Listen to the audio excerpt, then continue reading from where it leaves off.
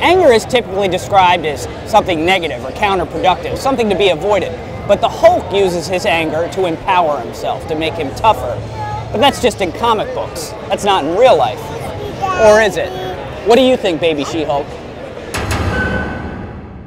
I'm Rusty Ward, and I'm here at New York Comic-Con for the latest episode of Science Friction, together with Baby She-Hulk, a.k.a. my daughter, and JoAnn, a.k.a. my wife.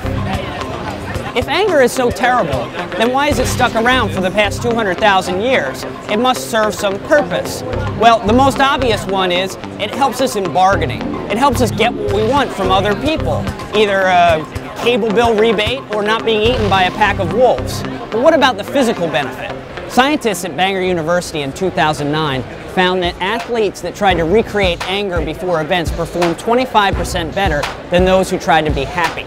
This worked really well for boxing and soccer, things that involve kicking and punching, less so for complex tasks. So if you're Luke Cage trying to fight the Rhino, this is great. Not so much if you're Reed Richards trying to save the multiverse with a quantum equation. So anger can enhance your performance, but can it increase your strength to superhuman levels like the Hulk? Well, if you get angry enough, you trigger the fight or flight response. During the fight or flight response, your body releases epinephrine, norepinephrine, and over a dozen other hormones into your body. These have a number of different effects. Your heart rate and blood pressure increase. Your veins constrict so more blood gets to your muscles. Your pupils dilate so more light is let in. Your airways relax, letting in more oxygen. Your metabolism goes into hyperdrive so you can break down more glucose. Non-critical functions like digestion and your immune system shut down. And your brain starts pumping out opioids so you don't feel pain. So this definitely enhances our strength. But how much it enhances our strength depends on the level of stress we're under. Vladimir Zatsiorsky at Penn State University is a biomechanics expert who's found that there's different levels of strength. There's maximal strength, the amount we're able to consciously lift or press.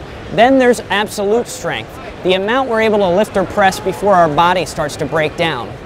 Typically, we're consciously cut off from our absolute strength, because if we were to regularly access it, we would do damage to our bodies. But under extreme amounts of stress, we can access our absolute strength and get stronger.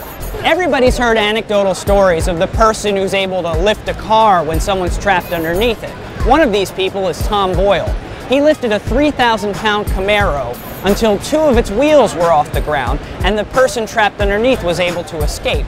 He clenched his jaw so hard that 8 of his teeth broke, but he didn't even feel it until after he got home. Tom is a professional weightlifter whose normal deadlifting weight is 700 pounds. Half a Camaro is significantly more than that, so he was clearly tapping into reserves that weren't part of his normal strength. This may have been an example of superhuman strength, but it's an account told by a few witnesses, not a controlled scientific experiment. Ethically, scientists can't recreate these events, so they shy away from saying the phenomenon of hysterical strength actually exists. But if hysterical strength does exist, and you can access it because you fear for someone's life, maybe you could access it through other stress-inducing emotions, like rage. What we do know is that anger makes you a better fighter, more resistant to pain, and enhances your strength. So the next time somebody tells you that anger is a destructive emotion, you tell them, "You're damn right it is!" That's right, Bane. Thanks for watching. Subscribe for future episodes.